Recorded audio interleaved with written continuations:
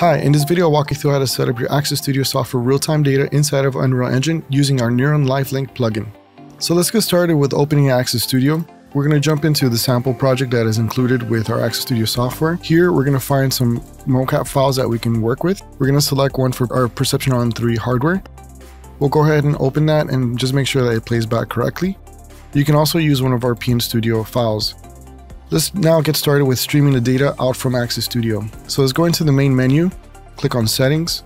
Here in the advanced settings, we want to turn off the joint space. This is for the Unreal Engine compatibility only. Then we're going to go into the BVH broadcasting.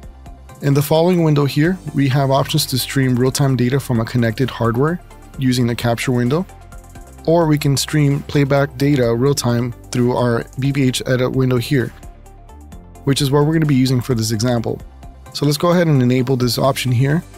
And now we have a couple options we can select. We can now update the skeleton here. We're going to jump from Access Studio skeleton to the Unreal Engine. This will allow us to stream data directly onto the Unreal Engine mannequin that we're going to be using. If your character is set up with a traditional T-pose and not with an Unreal Engine A-pose, you want to select the Access Studio thumb open skeleton. Then we're going to disable displacement and we're going to select TCP. And we're going to leave the local IP address to the local host here for this example. If we were streaming this data to another computer, we would use the IP address from our network card. So we won't be doing that for this example, but that's if you need to in the future. So we'll select the local host, leave the port number as 7003, and then click on OK. Now we can play back this data, and then we can put the data on loop. Let's locate our Neuron LiveLink plugin, opening up the Epic Games Launcher. If we go into our library, you can see that we have no plugins installed here. So let's go into the marketplace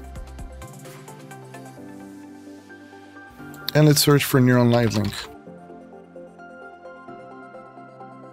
We can click on Install to Engine, select our version, and click on Install.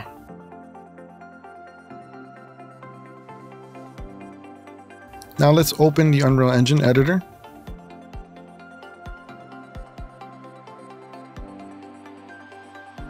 So we'll create a new project here, click on Games, Next, select a blank template, and we're not going to include any starter content. We're going to rename this project as PN Neuron LiveLink. Create project. Once we have that open, we'll see at the bottom right hand side we have new plugins that are available. We'll click on Manage Plugins. We're going to select Cold Plugins and we'll see that our new Neuron LiveLink plugin is available. We'll click on Enabled and it's going to ask us to restart the editor. So we'll click on OK, Restart Now. Once it's been restarted, we'll click on Cold Plugins again and we'll see that now it's been enabled. So we'll go ahead and close this window. And in order to locate the LiveLink, you'll see that it's currently at the bottom right hand side. We'll go ahead and close this. If the window is not open, you'll need to go into the Windows, select on LiveLink, and you'll see the window will now populate on the bottom right hand side. We can confirm that the Neuron LiveLink is working by selecting on Source, and we'll see that Access Neuron Live is currently available. Now, in order to set up the data to be received from our Access Studio, we need to go down the drop-down list here. First thing we need to do is local address here is only available for UDP. Since we're not using UDP, we'll need to disable this. So we'll deselect this one. If you're using UDP, make sure it's enabled. And under the remote address, we're going to leave the local host 127.0.0.1 with the port number 7003. So we'll go ahead and click on OK. Under the subject name, we have an actor named Alex. This is the same name we have for our avatar inside of Access Studio. That confirms the data was successfully connected inside of our Unreal editor. So now the next thing we want to do is we want to use a Unreal Engine mannequin. In order to do so, we need to go to Add Import, select on Feature and or Content Packed. We're going to go into the Blueprint feature and select the third person. Here we're going to find our Unreal Engine mannequin, add this to our project. We can close this window. And if we go back into the content window here, we'll see that we have new folders. We'll look at the mannequin folder here, click on Character, Mesh, and we'll see that we have skeleton data and we have the mesh data from our characters here. So in order to get started, we need to create a animation blueprint. So we'll go ahead and right click on this character skeleton and create, select on Create and Anim Blueprint. We'll leave the name as default. As you can see, we have Anim Blueprint as the suffix there. We'll double click here and we can see that we have the character here with our graph at the right hand side. We'll dock this into our editor so we can move back and forth. Now we need to introduce our plugin here. We need to receive data from our Access Studio. And to do so, we need to add our LiveLink pose node.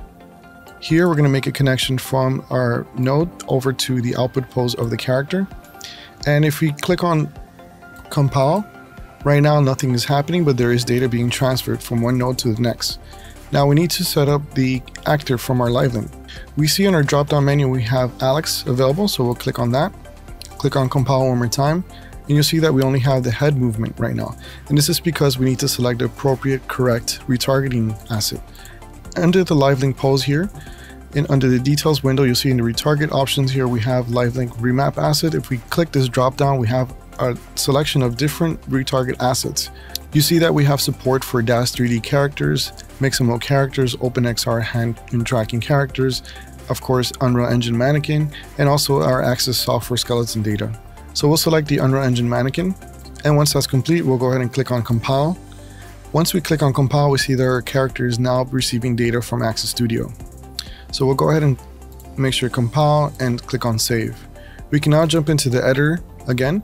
So now we need to set up this data inside of a blueprint class. So we'll go ahead and right click on this content browser, select blueprint class, select actor, and here we're going to rename this character as PN, new blueprint.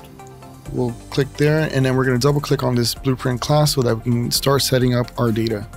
So here we need to add components. Let's get started by adding a skeleton mesh.